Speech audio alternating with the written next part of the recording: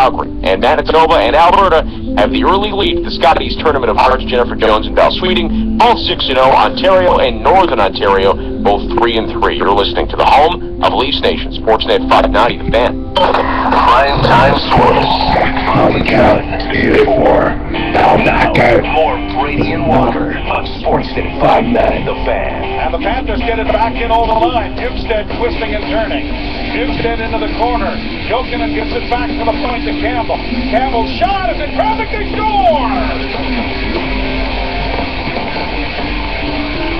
Those late to the rescue.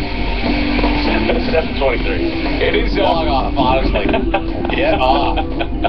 Get out. It's Brady and Walker on your Wednesday. The worst 20-game stretch in the Leafs history. It does make you a little giddy. And then I hear you say the Leafs will play to Carolina Friday. Well, that's a big game. And it's a big bottom 5 game. Yeah. And then the Winnipeg Jets they play in Washington Thursday. By the way, Winnipeg.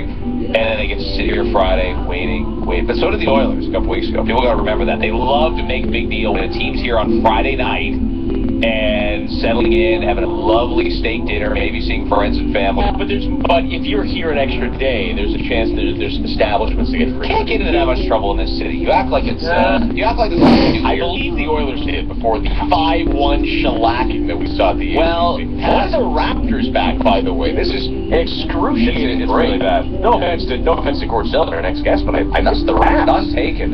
Gord Stelling joins us now, pre- and post-game host for Leafs Nation, and this morning brought to you by Sicily Honda. You did a great job with Dale Talon yesterday, and I don't know how you did it over the dance music in the background. The new guy, Alan Cross, is cranking it up, isn't he? I got 2 feet in my head now. I can hear you. Okay. Are you there? Yeah.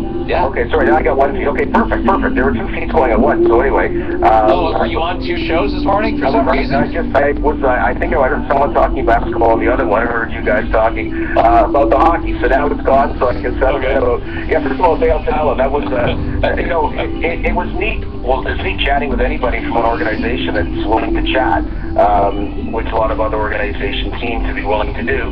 And, he goes about it that it's a model he learned in Chicago, and now he lives in Florida, but you build with young guys. They've got some solid young guys in talent, big guys are excited about it.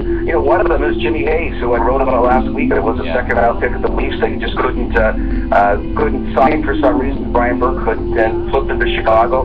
We flipped to Florida, and our return is Brad Ross, who's a second-round pick, who still seems a bit away. So Florida's kind of shown how you can do it with the younger players. He seems to have lasted longer in the NHL than Christian Hansen or Braden Irwin, but maybe I'm not paying attention enough. I thought those guys that's the equivalent of getting a first-round pick. Well, the one guy that did work out of all that was Tyler Bozak, yes, he right? did. So you take you roll the dice on a lot of guys. But you're right. But and this is the thing, guys, where they always talk about how difficult it is to play in Toronto. This is where I find it's so easy.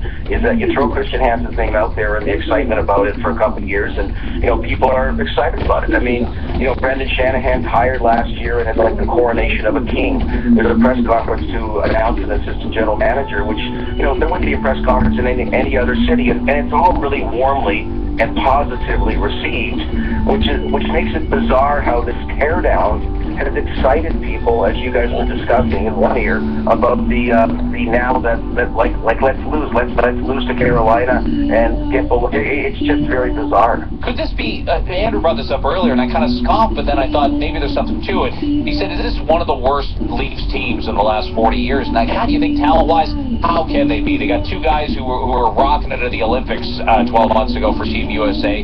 They've got depth. But then I thought to myself, well, could this be one of the worst groups you've ever seen, or collective groups in terms of the most mentally fragile? Like Eeyore, woe is me, sky's falling, everybody's on us.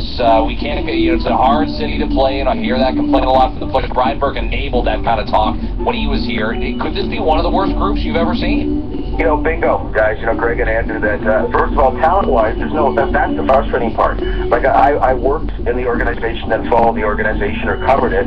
And during similar situations like this, and this is easily the most talented group. So that's the part that's frustrating. Other times, it was understood at the start of the year what you were in for. So absolutely, this is a way more talented group, and that's what's and again, Dale Talon talked about character and leadership. That's what he needed in Chicago, and that's why David Bolin, for example, and I'm not knocking the Leafs for letting David Bolin go. Don't get me wrong, for that kind of money, but you need that kind of element, and this is exactly it. As far as a group goes, there's an incredible amount of flaws that way. But the key thing, guys, is part of the teardown is you've got to identify what's good here. There's some really good things here, and you've got to figure out the assets that you want to keep and the few that it makes sense to move, hopefully at a good cost or at all costs, to get that right sense of no more woe was me, no more ER, a little bit more leadership, a little bit more character, no more snub gates, no more of that kind of crap. Just that element that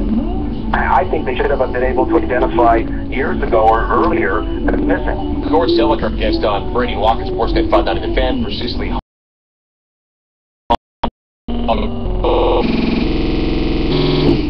Right, and you're going to see Olli Jokinen play quite a bit probably over the next couple of weeks, and some other guys as well. Franson already out, Santorelli's already out. Now, some guys you can't move because of money, and we know that. Some guys are going to be summer deals as well. But put yourself in the shoes of, hey, say a Dale Talon, we talked to last night. Who on this Leafs team is both semi-affordable and a guy that you would pay for?